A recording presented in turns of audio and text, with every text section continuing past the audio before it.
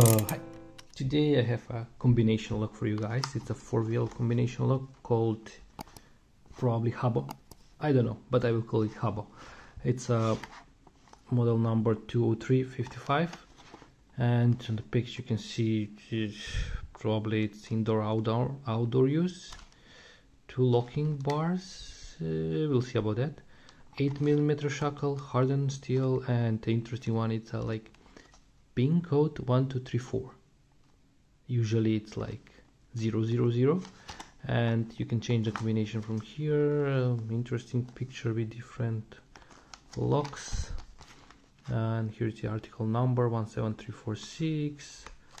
Nothing interesting here. Here's the dimensions. It's a 55mm lock, so that means 55. Here's you can set the code or reset the code going clockwise and then and counterclockwise with a screwdriver. And small things, big difference. Yeah, we'll see about that. So let me show you the lock. Sorry about that. So here's the lock. Here's how it works. This is how you can change the. And here, let me lock it. You can see that small bar moving. So, and it's a spring loaded one, and there are 2 of them on the left and right side, but I will show you how you can shim them, and you need to do it only on one side. So you can use what did I say, screwdriver? Yeah, screwdrivers or maybe coin, but I don't have a coin, so I will use a key. And let's scramble a bit, like change the code. Everything seems in the proper gates. Now let's lock it, scramble again, and I will first show you how you can easily decode this one. Let me range 000. I like to start with 000. I don't know why. Homemade thin shim, or very thin. So you just put it like this on the bottom side, and you just scroll, and you will feel shim going in some kind of a gap. I think it's, and this is the only trickiest part to figure it out, if it's a 8 or 7 or 9, but I think it's 8. So let me check the second one. Wait. Yeah, it fell into 5 or 6. No, I think it's a 5. It's not a 4. I think it's 5. The next one, the third wheel. Okay, so it's a 0 or 1. It's probably a 0. I'm not sure, we'll see.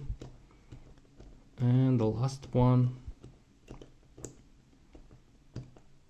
it's a 9 or it's a 8, or it's a 0. No, it's 9. Let me try to open it. No, so let me find out if it's a 7. No, 8. No, it's 9. So let me check the 5. No, it's 6. Did I move all of them? So it's not 0, it's 9. Yeah, I move.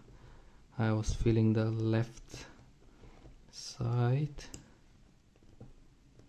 Or it's a 0. Or it was 1. Let me check. 1.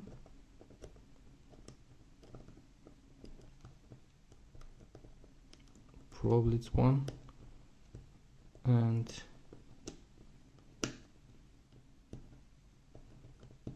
it's 0. Yes. So 1 number. So I was off by 1 number because of the position of my shim. So it's 9610, but that's a hard way to do it.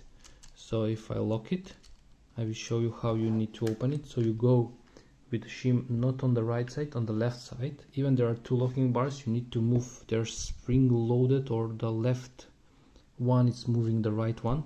So you just insert the shim like this and you turn clockwise till somehow here in that position, and you just move the shackle. So here it is. So you can see the right one, it's moved. So if I remove the shim, you'll see the right one popping up.